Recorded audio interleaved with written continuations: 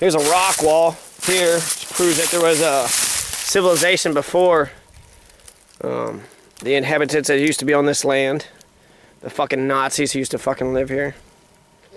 So this is an old rock wall, and they say that actually like the rock wall. I've heard some of the fucking Nazis say that it was like some fucking, I don't know, they're stupid. I don't even give a fuck about their stupid views. But it's signs of civilization. It could be an Indian. They could have been slaves who built these. Irish or some. There's a book that said that the Irish built these rock walls. They built them everywhere. But along here was a bunch of Indians. Indians used to be here, so there was Indians, and then there was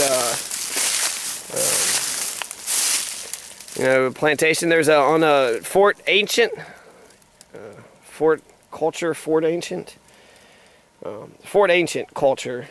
There's a map that actually showed that there's Indians and shit in Gaffney County. So, and there was a guy that went around looking for a bunch of fucking arrowheads, and he found a whole shitload. But there's a specific design, how they're all slanted on top there. And then some of the bigger ones are on bottom. But just basically creek rock. It's a creek rock fence. And it just goes straight on. Nothing special about it. I don't know if there's like some weird cross hatching job or some shit. No. Yeah, I guess there is some sort of design here. See.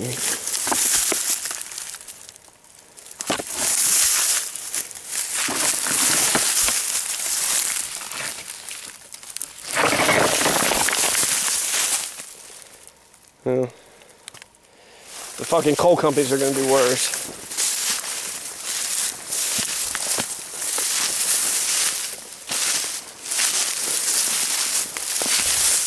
This rock wall goes on and on for I don't know, I'd say a good, what is that, 100 feet maybe? Goes on for a fucking good ass fucking while. That would took fucking forever to make. And why would you need a wall right here next to the creek? Long ass wall. Let's see what these ends look like.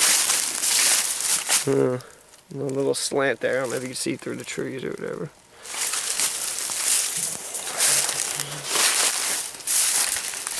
That wall goes all the way on down to the end there.